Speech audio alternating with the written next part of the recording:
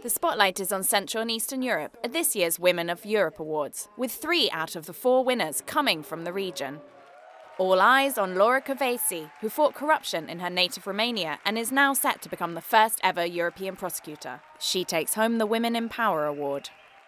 I don't think in this moment it's important that I am a woman. It is important that I have a huge experience. I have been a prosecutor for 24 years. But actually for this role, her gender could be an asset. You must participate in hearings children or women that are victims of, for example, human trafficking. And because you are a woman, you can establish a very good dialogue and you can obtain more than a male prosecutor.